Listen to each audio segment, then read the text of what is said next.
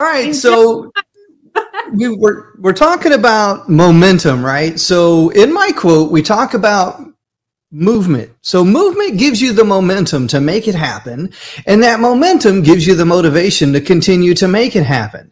We all have roadblocks that can kind of tend to stop us within our way. And I know for you, one of the big roadblocks is potentially a language barrier. So when you're trying to achieve momentum, do you have a language barrier that tends to get in the way a little bit of making movement, where you have to either translate, or you have some things translate very well, do not translate very well? And does that stop your momentum? Well, I'll tell you a funny thing. I usually think in English and not in Dutch. So I absolutely do not like to record my videos in Dutch. So what's actually stopping me from creating momentum is that I need to find English speaking people here in the Netherlands or anywhere else in the world. So yeah, of course there are some words every now and then. Bonnie had a really good one just recently. I was looking for the word reference book. I literally didn't know the word, so I said encyclopedia because, well, that's to reference something, of course, with pictures. But I'm used to sort of describing it. So no, I don't let it stop me. That's the short answer. That's wonderful, because a lot of times when people hit those roadblocks or those things within life that tend to kind of get in the way, it stops them dead in their tracks and they lose momentum and ultimately quit and give up. So for me, I'm truly blessed, truly thankful that you are gaining momentum, and I've enjoyed watching your journey. Keep going. Thank you so much. So Terry, I have a question for you. Mm-hmm. So I know you're big on movement and getting momentum by gaining movement. So I've seen you go outside and you said that movement is not necessarily easy for you. So how do you go about it? How do you keep going? The moment that you let your mind get in the way of the thing that you're doing, you'll procrastinate. And it takes a split second. So when I'm outside and I'm running, I'm moving, playing sports, doing those things that are physical, because keep in mind, I am 100% disabled. I experience a lot of body pain. So when you see me on my Instagram videos, like running up the hill, running up the mountains, doing things back and forth, trust me that for 2 or 3 days after that, I'm in a lot of pain. So the thing is that I don't allow that to stop me or prevent me from doing the things that I want to do. I enjoy the moment, make that movement happen, even though I know that I'm going to pay the price later. I don't let my limiting beliefs stop me from having fun. So what would you say to other people if they say, I'm too scared to move because it might hurt, or I don't know what's going to happen? What would you tell them? Just understand what your limitations and be willing to accept the risk. Oh, I love that. Accept the risk. Mm-hmm. That's a good one. Awesome. Glad we could collab. Did I hear the question Terry asked you about? The language barrier. Okay. So I loved him asking that question because he asked if it was a problem for me, and I don't answer, but I said, well, actually, no. I dislike videos. I use it. Let me tell you something about language for me. Yeah. I work in English, French, and Spanish. The thing is, when I get stuck for a word in one of the languages, I just fit it in another language when I'm talking. So it's like crazy, but sometimes it comes readily in one language than the other. So I just, even if I was speaking in English and I can't get the word in English, I just put the French word or the Spanish word. It's crazy, but I get along. I get along with that. But actually, I totally get it, especially when I was in Spain. I was talking Dutch with the one I was there. Then I was speaking English with all of you guys. And of course, there was Spanish over there. And the Spanish people usually don't speak any English at all. And the funny thing, though, that I've noticed is when I'm around friends who are from the US and I'm there for a long time, for some reason, I start speaking Dutch, and then all of a sudden I'm like, oh my God, I'm speaking Dutch to you.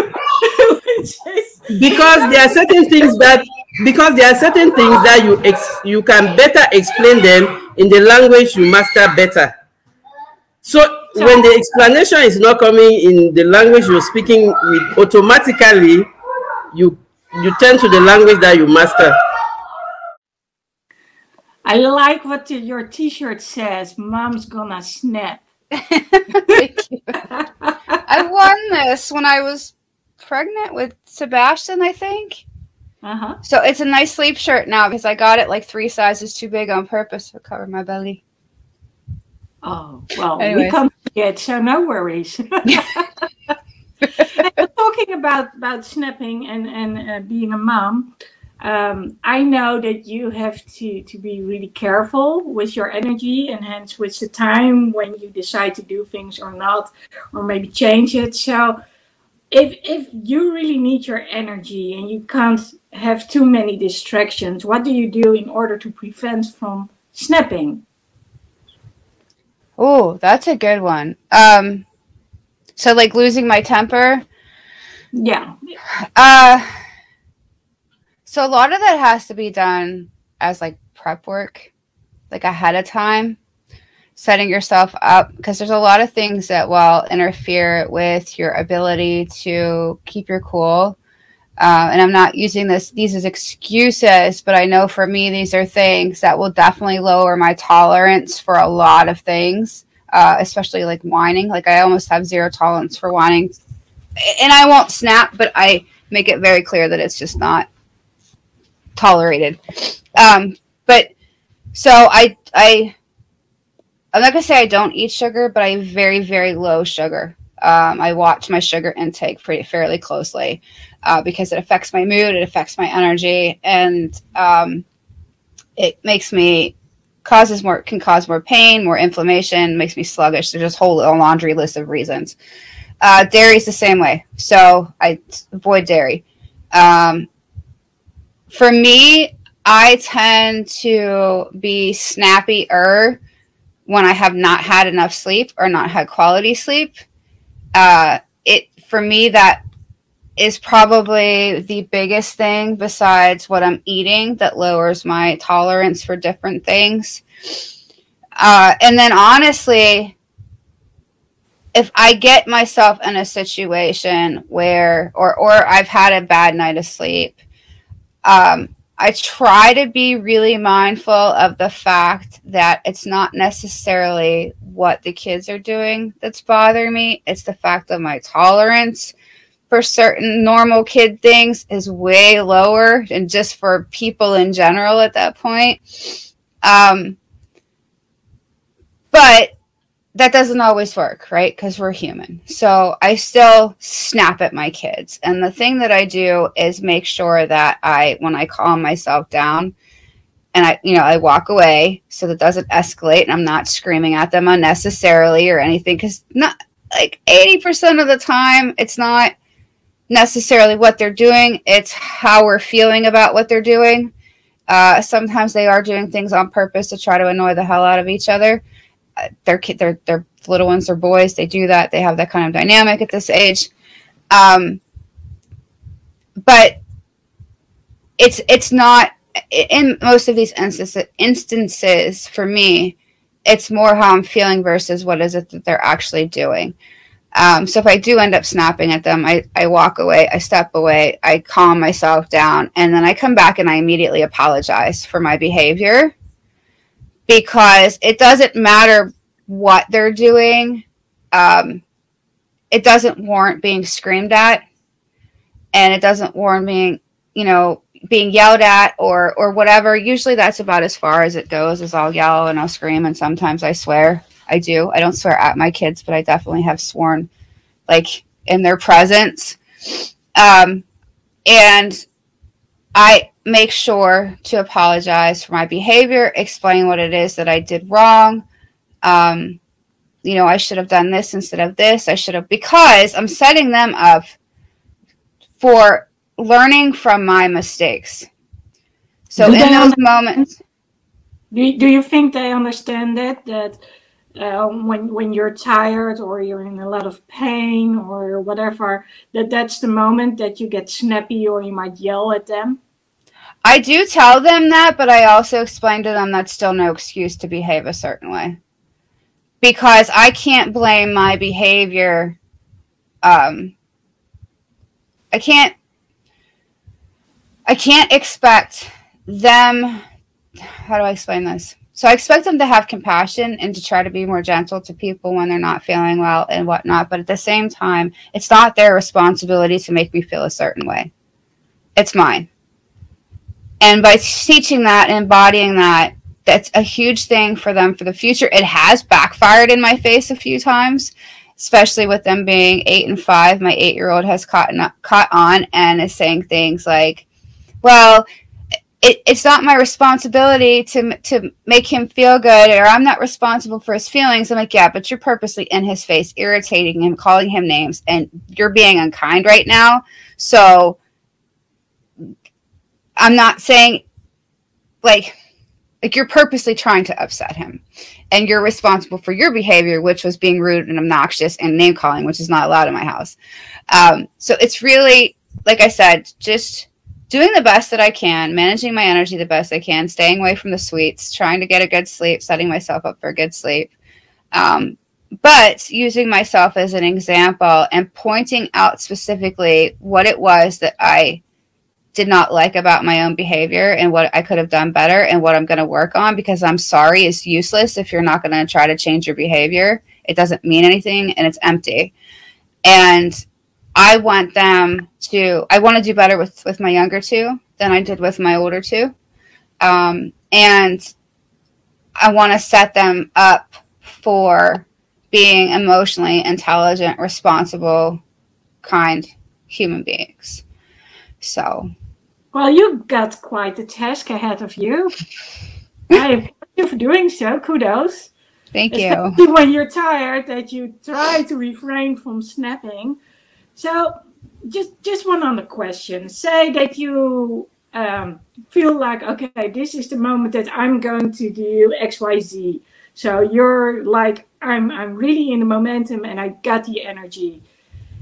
So what if you have to choose between you feel good enough to do that one thing that you really needed to build the energy for, but there's something else that you need to do too? How would you juggle between the two of them?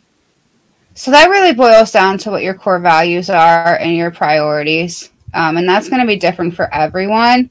And it can also vary from day to day. So like I was talking about earlier, since I've been so head down working on my course, but I'm still making time for my kids because they are a bigger priority than having a perfectly clean house for me, especially when I had OCD, clinical OCD, and spent nearly 2 decades of my life doing nothing but making sure everything was perfect and clean all the time. And that meant telling my kids I couldn't spend time with them. I refuse to do that anymore. So for me, my priorities are, my health and taking care of myself, and then my kids, taking care of them. And then the other stuff kind of comes in after that. So it really just, so I've been spending all this time on my course and I've been hanging out with them, but the house, I kind of neglected the house for a while. So today my priorities were not trying to figure out other ways to market my program. Today my priority was getting my house cleaned up so that I could feel better about that.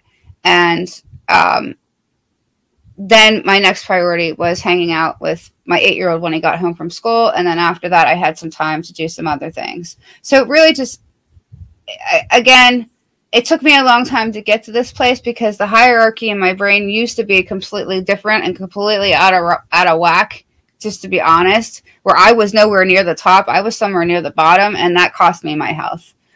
And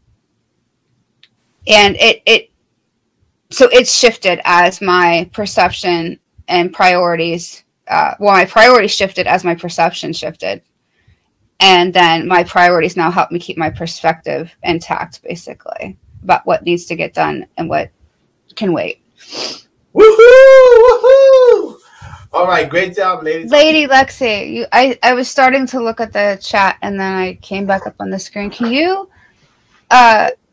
restate? Can you say your question to me? Because I'm having a hard time understanding it, reading it, and I feel like I'm missing something. So maybe I can answer it for you.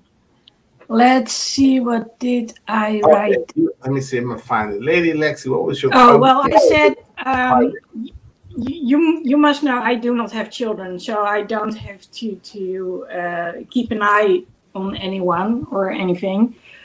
But, you know, when circumstances would be ideal, you know, when I think from I've got the energy, I've got the momentum, and then people start pulling at me, or better said, I let them go ahead of me, so I give them my valuable time. I tend to notice that I get all hyper and I get frustrated, and if I get hyper and I get frustrated, I'm not a good person to be around, because I really need to release all that energy. So so my question was, because you do have children, do you relate to this? Do you have something similar, or do you feel something similar? And how do you keep that hyper feeling in check? But I know I'm extremely hyper at times. So for me, my explanation is going to be slightly on the spiritual / woo-woo side. When you're feeling that you're really out of alignment with your inner self, which is also related to your core values, but your inner self is trying to steer you in another direction, and you're putting up the resistance and fighting back by giving your energy away to other people who should not be your priority at that point in time. And it is something that I've been encountering a lot more, especially making this shift from making physical products into coaching. And I'm on here all the time. I can't be constantly interrupted like I could be when I was making t-shirts or hoodies or whatever, apparel all the time. And my workspace is in the middle of the dining room, well, a corner of our dining room. But I was 100% accessible 24/7. And I kind of got used to being literally tugged at by a 4-year-old. Mommy, mommy, mommy. So when I started doing interviews and whatnot, I found myself having to, or learning to set better boundaries and better expectations from them, and not grooming them basically to continue behaving this way. By catering to them every 5 seconds or whatever it is. And especially with my now 5-year-old, I'm teaching him the value of patience, which for a 5-year-old is tough, but I'm not setting my laptop down immediately when he wants some milk. I'm not getting off the phone when he's trying to do something or behave a certain way. And really, this applies to people, anybody in your life that's used to having 24/7 access to you without you saying no or wait. So for me, it's been making subtle shifts. Like I did interviews once or twice a week, and then it picked up, and then it, and I spent more time up here in my bedroom talking to other people.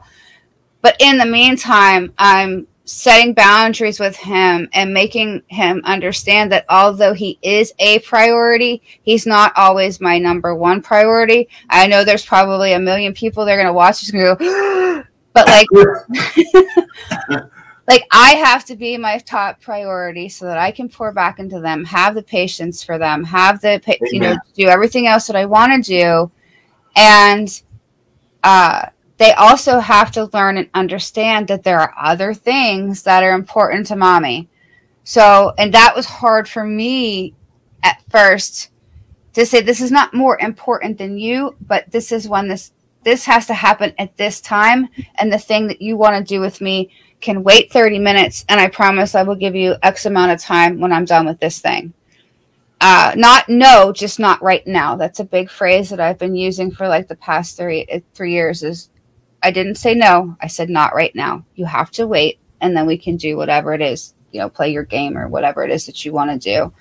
I also got really good at overlapping things. In your case, though, because they're not your children, and I'm assuming they're not people that have to be in your immediate space all the time, I would just suggest starting by setting better boundaries. And you don't have to make this huge boundary leap. It's like a small boundary, another small boundary, because at first it's going to feel really icky and like you're like letting people down. I know for me that was a big thing, was like, I don't want to let everybody down. But I didn't realize that in the process of not letting everybody else down, I was letting myself down, because I wasn't getting any of the stuff that I would be really important for me to get done, because I was putting out fires and doing things for everybody else. So I hope that was helpful. And if you need me to clarify anything, I'm happy to do that. Well, no, I get it. I have this saying, like, you are the rock, and if things start to crumble, you start to crumble, you can't serve your children. I mean, you can be the mom that you need to be, so I totally get it. And I had to learn over the years to say no to people. And it's usually when I schedule something that when it takes longer, that's when, you know, the hyper focus or the hyper feelings start to come in on my part.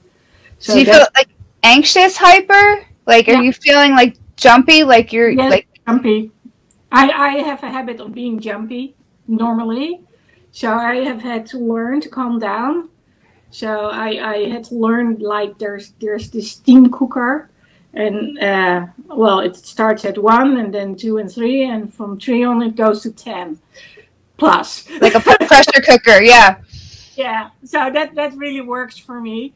But I've noticed that when I say to people, no, I can't do it right now, because my intonation and my voice might change, because I know that if right now I would go with them, it wouldn't end very well, at least not for me. So my intonation might change, and it would be strict no. You know, same like, for instance, when this might come across a little bit rude, my behavior, but recently I was at the GP and I had my crutches in the car. So there were people just coming in front of me in line, which was okay by me when I was waiting to ask my question. But I needed to know whether I needed to get my crutches out of the car. I needed to know if it was going to be a long time or not, because if it was going to be a long time, I would be in pain, and that would, you know, that there was no necessity for it. So when the guy turned around for a sec, I asked him, do you know if this is going to be a long time? Because if it is, I'm going to walk to my car and get my crutches. And he just looked at me, he stared at me, he got a total blank. And I looked at him and I said, that was the question. And then he started screaming. He was so annoyed. And I was like, okay, whatever. I'll just go to the car and I'll get my crutches. And then I started talking to someone else, and you could really see it. And he actually said it. How do you have the nerve to ask me that question, when I was like, okay, I get it that you want to have talk to that, but what do you want me to do? Tap on your shoulder, sit on the floor? I mean, I've sat down on the floor, you know, in shops and all that stuff, if needed. But, you know, especially the car was just 2 meters away, so I was like, yeah. It sounds to me like, you're getting nervous when things take longer than normal because of what other people's reactions are going to be. Is that correct? Yeah, you could say. Yeah. Okay, so I've experienced that with certain people. I just had a conversation with my husband about that I was like, I'm not doing this thing that I do anymore, because I know it's not you that caused the problem in the first place. And by not speaking up, I'm just making the problem worse, and it's never going to get fixed. But I was afraid to say anything to him about this for a long time, because I was afraid of backlash, and that's a people pleasing, and that's from past trauma. So I would wager to guess that this is, I remember you talking about the differences between your mom and your dad in the past, and the way they kind of, you couldn't talk about stuff, you know, around your dad. And good memory. I wager a guess that this might have something to do with that, and you might have some unpacking to do, because it's we're worried that we are going to upset someone or going to be a disappointment to them, or we're not going to fulfill what it is that we said, and we in our minds blow it way out of proportion when the other person's like, that really wasn't that big of a deal. And not in every case, obviously, but in a lot of cases, things are running over, we're running late, and the other person's understanding, and we're standing here beating ourselves up over it. Lady Lexi, last words. Well, I'll just get into the no for a sec. I do know how to say no. I had to learn it. That's correct. Now, if just other people would understand when I say no, I mean no, and there's no discussion, and you can be upset with me all you want, that would make the world a little bit easier. And I guess that the ones who had to learn to set boundaries, they get it. But those who haven't, that's, there's the challenge.